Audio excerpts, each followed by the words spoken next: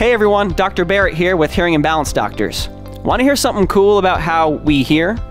We have a very acute sense of sound localization. We can detect where sounds are coming from in the environment by two main ways.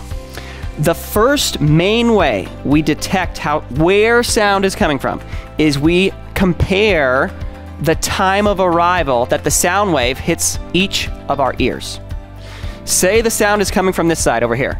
There is a speed to sound, 343 meters per second, so that sound wave is traveling through space, and it hits this ear just before it hits this ear.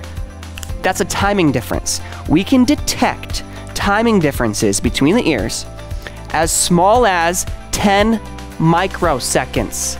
That's 10 1/millionths of a second. It's insane. So our ability to localize sound based on timing differences is super cool. The second way that we can detect where sounds are coming from on the horizontal plane is level differences between the ears. This is specifically for higher frequency or higher pitch sounds that have short wavelengths. Here's why. You have a sound coming at you. It's a high frequency, so it's a very short wavelength.